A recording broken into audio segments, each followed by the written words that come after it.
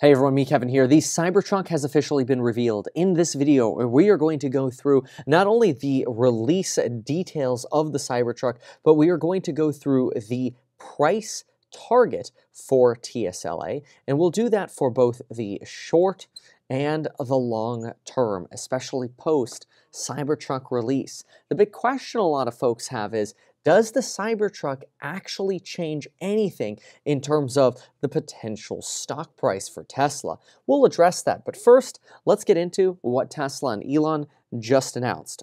The Cybertruck. We already knew that was coming, but did you know that Tesla's cars are labeled and in order now on their website as sexy? Look at that. You have the Model S, 3, X, and Y.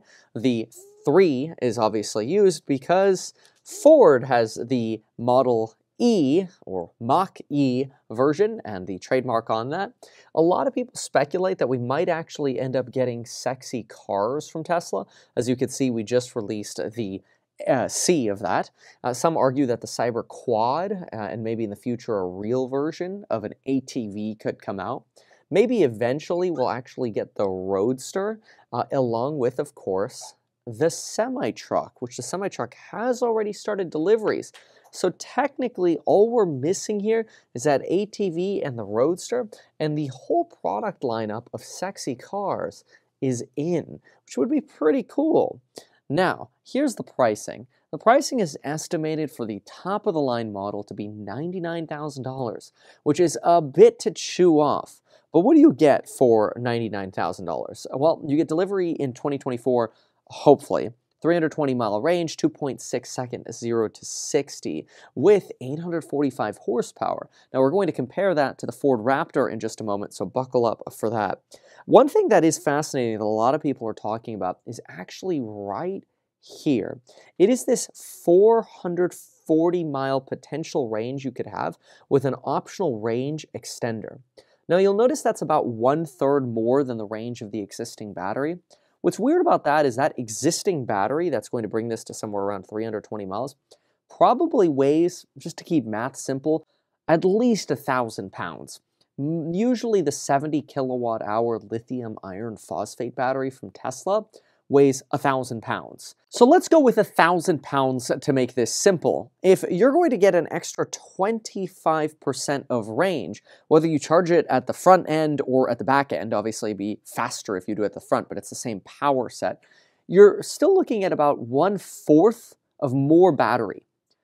But if it's 1,000 pounds, that means you're gonna have to lift 250 pounds into the bed of this truck, which isn't unreasonable. We could do it, something with maybe 2 or 4 handles, so a couple people can do it, or a strong guy can do it. That's great. Maybe even a strong woman can do it. I don't know. But the point is, it seems like it would be a little cumbersome to take a 250-pound object in and out, so I wonder how easy they're going to make it to be able to take it out and put it back in. Some people are speculating that you just throw it into the bed, basically. Well, it would click into the bed, and there would be some kind of port for you to plug it into, and that's how you would get this range extension. Now, aside from the practicality of how to get this battery in and out, because I expect it to be heavy, it is kind of nice that for that 99% of the time, you're not actually needing all of that extra range. You could just remove the unit. I do suspect that range extender unit will be very useful as well for the tow capability of this vehicle, given that even though it can tow, we suspect that electric vehicles are going to be burning a little bit more electricity in tow mode, given that you're towing substantially more weight. I wouldn't be surprised to see the towing capability of the car being closer to about 200 miles, which honestly, still pretty good if you're taking a boat or wave runners or otherwise. As you can see, they rate this as being able to tow 11,000 pounds, seating 5. Got rid of that bench seat in the front. The electric display monitor in the center didn't really cooperate with airbags, and we got 20-inch wheels on this one. This is the most expensive top-of-the-line unit, which you could pre-order now for $250. You've got the $79,000 vehicle. Right here, what you're doing is you're actually getting slightly more range in the all-wheel drive version here, but you're not getting the power. You're going from 2.5-ish with rollout subtracted, so that's probably more like, which is the same thing the Model X Plaid has, roughly. This is 2.6. The Model X, is 2.5. Both of them with rollout subtracted Also, the Model S Plaid at 1.9 is rollout subtracted. So probably add about 0.2 seconds there. That means the Cybertruck, the most expensive versions, probably putting you at about 2.8-ish for a 0 to 60, whereas this version is 4.1 seconds, which is about $20,000 less. So just to corroborate there, that's 2.6 on the Cybertruck with the little asterisk for with rollout subtracted. And then over here at 4.1, we do not have the little asterisk for rollout subtracted. Do keep in mind this version gets almost 500 miles of range with the range extender. Very impressive, 340-mile range otherwise. You can also notice it is more than 6,000 pounds, which is great for those business owners looking for some accelerated depreciation. Same thing for pretty much all of the versions here. The way that accelerated depreciation works, by the way, is really when you have a vehicle that's over 6,000 pounds, if it can carry passengers, and of course check with your CPA about this isn't tax advice for you, and these rules change all the time. They phase out and they bring them back. It's crazy, so it changes all the time. But the 179 deduction was that if a vehicle is more than 6,000 pounds used for business, you could accelerate depreciation on this. If it's like a Sprinter van with just cargo behind you, you could literally write off 100% of the car. But if it has the capability of seating passengers behind you, you're usually limited to a bonus depreciation of an extra $25,000 up front and then straight line on the rest, which isn't bad because, I mean, if you think about it, if you buy a $100,000 car and then you depreciate the rest of the car over, just to make math easy, 7.5 years, you're depreciating $10K per year plus $25K up front, which means your first year deduction would be about $35K on it. That's not bad, and that's some really quick math. Obviously, talk to your CPA about that, but that's how the 179 deduction would work, in case you're wondering about that. As far as the lowest entry price, you're looking at about $60,900, about $1,000 more than I had guessed for this type of vehicle, the entry-level vehicle. This is your 250-mile range vehicle, 6.5 seconds, 0 to 60. This is the rear-wheel drive model. We actually don't even have the weight spec on this one, probably because they're not even focusing on manufacturing this vehicle at this point. So this one will be a while, which makes sense because as a company gets to scale in vehicle production, remember you have sort of this slope of scale in economics where the cost is extremely expensive to make your first car. It's less expensive to make your 100th car. It's less expensive to make your 1,000th car. Then between 1,000 and maybe 500,000, it's roughly the same cost. But then you have to get a new facility and it starts getting expensive again. That's just an example of economies of scale. Super, super basic explanation here. A point is, though, it would make sense that if you're going to have a lot of costs up front, to start by delivering the most expensive vehicle, especially since then it'll be exclusive and the people who are paying $100,000 will get the eyeballs of having this car. I think one of the big benefits of this car is going to be marketing. I think this is going to be a marketing tool for electricians, real estate agents, plumbers, local business owners, sign companies, wrap companies. People are going to do some pretty cool things with this because it is a head turner. A lot of people think this car is ugly. A lot of people absolutely love it. Doesn't matter though, everybody's looking at it. Tesla's also expecting to introduce some accessories, although they regularly say they'll do these accessories and they kind of backburner those. So I wouldn't hold my breath for like a light bar that you could install on top, that's extra. This camper tent that you can use, extra obviously. One thing that does concern me about the camper is I don't actually think you can open that back window, which means you're probably not going to be sleeping in that bed of the truck with the tent using the heating of the inside of your car because I don't think there's a way to connect the two. I could be wrong. If this window opens, it'd be great because then you could seal up your tent, turn on the heater inside the car, and heat up your tent as well. Not convinced that will actually be functional. And as you can see, it's a 5-seater here. Now, this sort of spare wheel thing, this is very Tesla, where they don't actually include spare tires or wheels, like emergency wheels. And so they're like, hey, well, you could just use your bed if you really want to. The bed is 6x4, which does not fit a sheet of drywall. You can put the bed down, but if you put the bed down, you're obviously going to have to tie your load down to make sure it doesn't all go slipping off the back. So this is pretty standard to see a 6x4 bed, so it's not a surprise. A lot of people obviously were hoping for a full 6x4 or 4x8, so that way they could put a full sheet of drywall or plywood in it.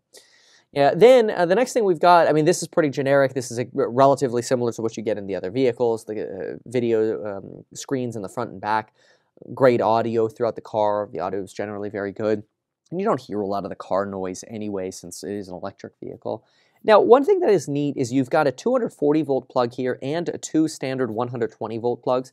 This is something that Ford's already been doing with their pickup trucks, and it's really just to demonstrate the idea that you can, use your power tools at the back of your truck when you're at the job site, and let's say there's no power.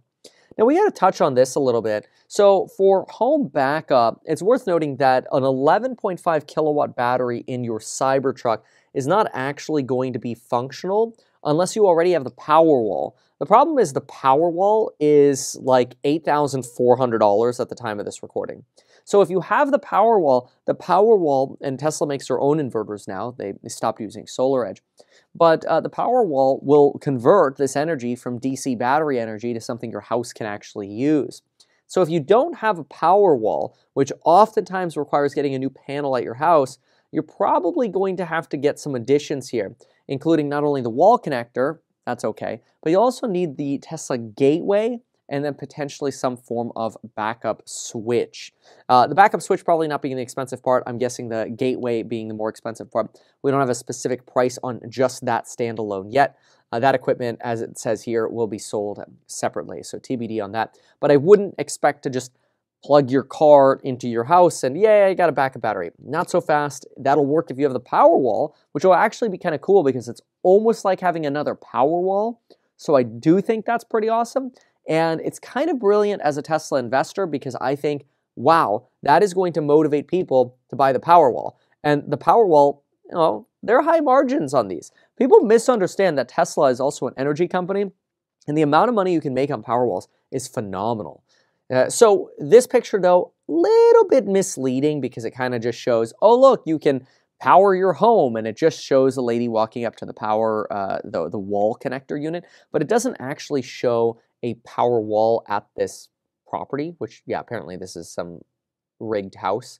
But I mean, it looks cool. It's like cyber-y and apocalyptic, which is what Elon's going for here. But you would need the Powerwall or that gateway to actually make this function. However, you could charge other vehicles with it, which is kind of cool because especially if you get the extended range model, you're going to be that friend everybody calls when they run out of electricity in their cars. Although, frankly, I don't know how often that really happens now with how common the supercharging network is, but it can happen. If you want to extend the range in your Tesla, I highly recommend you turn off Sentry mode. That thing is a battery suck. It will drain the snot out of your battery. It's just not worth having on.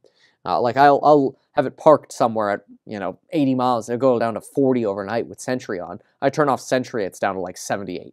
So it's not that important for me. I got insurance for a reason. Tesla insurance for that matter. Anyway, here's the to compare the Ford F-150 Raptor. This vehicle has a 0 to 60 of 3.6 seconds, as you can see right here. To actually get these 702 horsepowers, you have to buy the extended V8 engine. That's going to start being very expensive. In fact, if you go to the Ford website and you add the supercharged V8, it's going to cost you $31,000. No, that's not for the car. That is a feature that you can add to your car. That takes you from the V6 to a V8.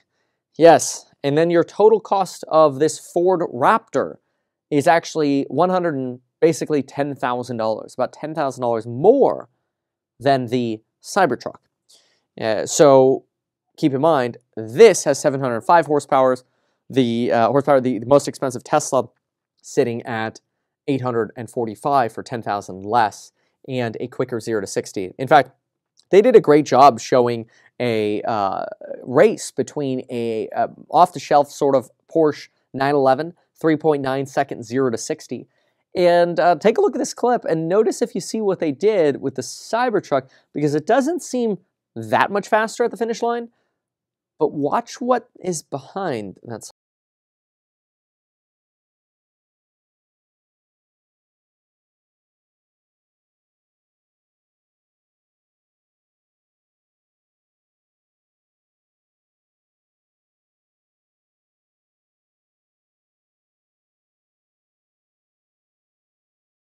and Tesla stock, the most important thing for this company is this right here.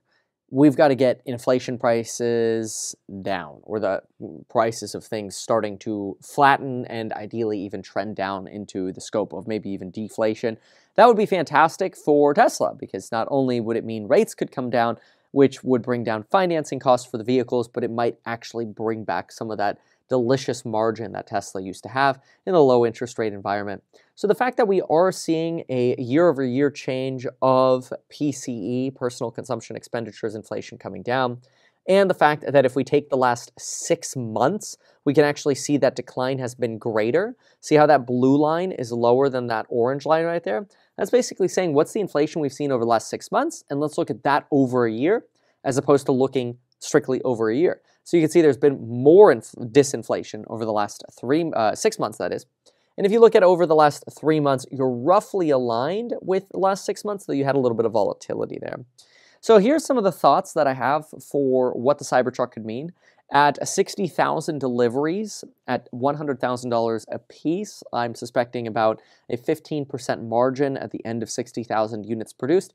We're only looking at about a 6% boost to the value of earnings per share and potentially therefore the stock. So not really a big impact. You don't really start seeing a big impact from the Cybertruck until this gets to much more scale, which would be about 2026. If we can get to 500,000 Cybertrucks in 2026, which Elon's goal was 250 by 2025, maybe the end of 2025, 250,000. If we can actually ramp that to about 500K, so I'm going more conservative 26, but then pricing in some more optimism, or for 25 I'm more conservative, pricing in more optimism for 26, that's where I think we could actually see the Cybertruck contribute about $2.50 to earnings per share for this company on an annual basis, which would boost EPS by about 32%. So some real potential upside if this vehicle doesn't flop. And that's where we have some short-term risks. I suspect short-term, you're going to get a lot of videos of people hating on the Cybertruck. You're going to have, I think, a very hard Q4 where people are incentivized not to buy a Tesla until January 1 because of the $7,500 tax credit being available immediately rather than at your tax return. So you're better off getting the car Jan 1. Rates are just maybe starting to trend down a little bit, but there's still so much economic uncertainty, we can't be 100% about that.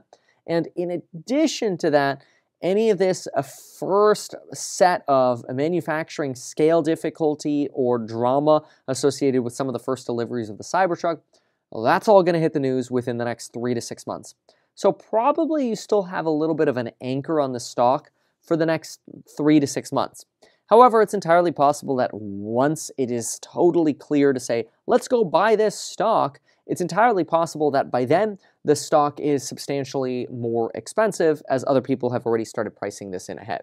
So that's somewhat my take. Short term, again, bearish, but I don't want to sell my position in it because I worry that if I sell my position in it just to try to avoid pain over the next 3 to 6 months, then what if I don't have a chance to buy in again because all of a sudden the company beats on deliveries one quarter or whatever, or some research report comes out and the stock is up 10% or 30% in a matter of days. It's happened before. Tesla usually has these cycles. We like to call them the 21-day Tesla rally cycle. And usually when those rallies start, everybody's like, oh, okay, well, I'll just wait for it to come back down. And then it just does this. And then it, kind of peters from there, but it doesn't go all the way back down here. So that's historically and anecdotally what I've seen Tesla do. So sometimes when it moves rapidly, but otherwise, yeah, buckle up for the short term, for the long term. This is pretty exciting. So if you like this, check out the meetkevin.com website for those courses on building your wealth. The gold course price goes up tomorrow. Make sure to subscribe here and the Meet Kevin live stream. The 3 most important channels to subscribe to, by the way, Meet Kevin Live. We go live every single day the market is open at 5:25 a.m. I've been on time every day the market's been open on there, even sometimes when I don't feel like it. Through about 6:45 a.m., that's when we go into the course member live stream, and so that's when we do our course member Q&A and analysis and otherwise. And then, of course, make sure to subscribe to the Meet Kevin podcast. Next podcast episode will be Monday when Mikey is back. Mikey is presently at Giga Texas, going to check out that Cybertruck. Thanks so much for watching, and we'll see you in the next one. Disclaimer time. Even though I'm a licensed financial advisor, licensed real estate broker, and becoming a stockbroker, this video is neither personalized financial nor real estate advice for you. It is not tax, legal, or otherwise personalized advice tailored to you. This video provides generalized perspective, information, and commentary. Any third-party content I show should not be deemed endorsed by me. This video is not and shall never be deemed reasonably sufficient information for the purpose of evaluating a security or investment decision. I personally operate an actively managed ETF and hold long positions in this particular stock we talked about, potentially including those in this video. Yep, I read that, but I already said we own it. However, I have no relationship to the issuer, nor am I presently acting as a market maker, nor do I have any hedges or shorts.